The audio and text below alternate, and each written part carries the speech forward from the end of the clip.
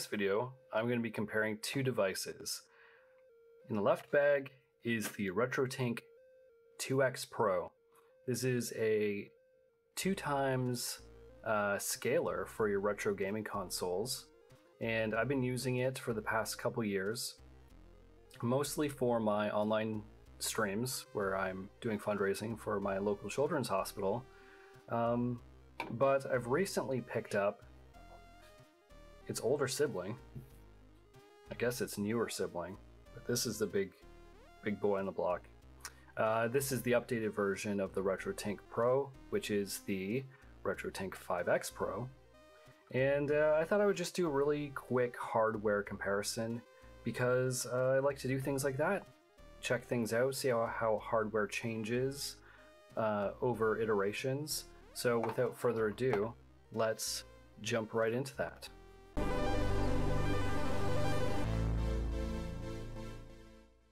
Let's start by taking a look at the 2X Pro.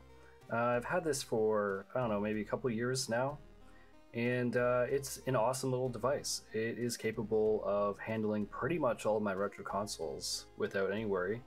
On the front, I guess we can call this the front or the back, I don't know. This doesn't really have a straight up front or back, but we'll call it the bottom.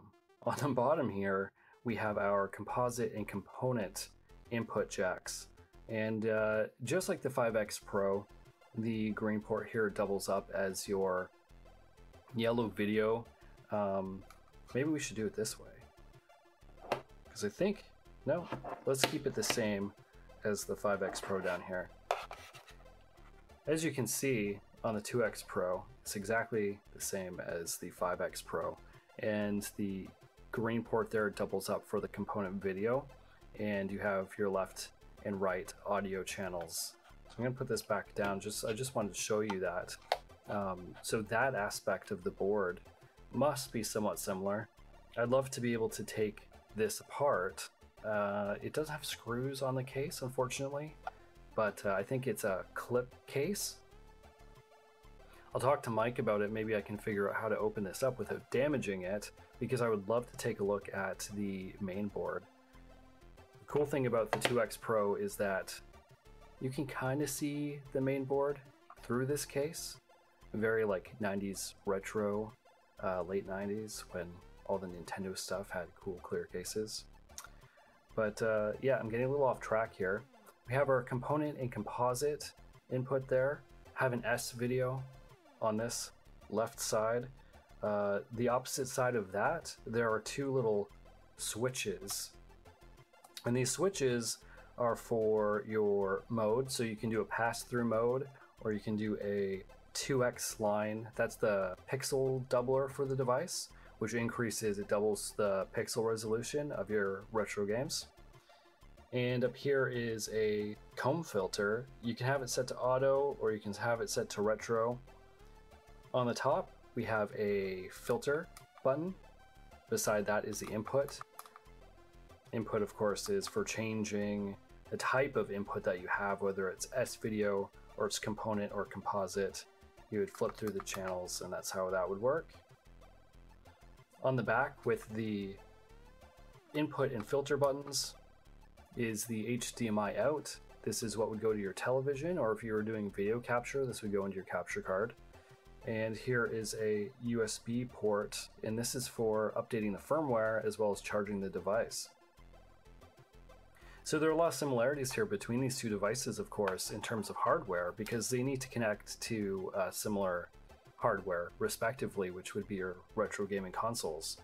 So I'm going to flip around the 5X Pro, and as you can see, just like on the 2X Pro on the bottom here, we have our S-video ports, and we're still on the back of the 5X Pro here, which we covered previously, the component and composite ports. Again, the same as the 2X Pro, the 5X Pro has a USB port for firmware updating and charging the device. Powering it, I should say, as well as the HDMI out port. The cool thing about the 5X Pro is that all these things are on the back. So you can have your device sit in front of your television, or maybe on your console, or on a VHS or DVD player deck, or what have you. And you can use the remote from your couch and flip through all the different channel modes, play with your features and stuff. Mike's always updating the FPGA chip in here. The firmware is always being updated. It's pretty amazing what he's been able to milk out of it so far. Keep posted on that. I'll talk more about that probably in an upcoming video. This is just a hardware comparison at the moment. But yeah, one thing that this has that the 2X Pro doesn't have, of course, is the SCART port on the side. And what I really appreciate about this is that I can have more than one device connected to this at the same time with this cool little adapter that I ordered through RetroTINK, through Mike's website. And you just plug this in, set it to input, and I can have my composite or S-video signal being piped through the SCART port while also having, say, my Nintendo Wii hooked up into the component. And I can just change the input signal on the box and leave everything connected. Previously, with the 2X Pro, you wouldn't be able to do that. You'd always be unplugging things and unplugging consoles and plugging new consoles in and what have you. That's just the nature of the device. That's just how it worked. But of course, with the FPGA in the 5X Pro and with the addition of the SCART, Mike's been able to up the game in terms of functionality a little bit for the device, which is really appreciated. That's all for this video. Thank you so much for watching. If you like content like this, please check out my other videos. I do a bunch of things in the realm of retro gaming, PC tech, I do tech guides. I also make a bunch of game mods. Two big things that I'm working on right now is Star Wars Episode 1 Racer 4K and The Legend of Zelda A Link Between Worlds 4K. So yeah, if you're interested in digital tech or content creation, game mods, especially what I'm going to do with this device in the near future, a whole series on VHS capture, please subscribe to the channel, like this video, please comment down below. I really appreciate feedback and the interaction. And of course it helps the channel. It's a pretty small channel and I'm trying to grow it, so I'd really appreciate your interaction and liking this video. Doing all the YouTubey things that the algorithm likes to push things like this forward. Thank you again for watching, and I hope to see you in another video. Cheers. Peace.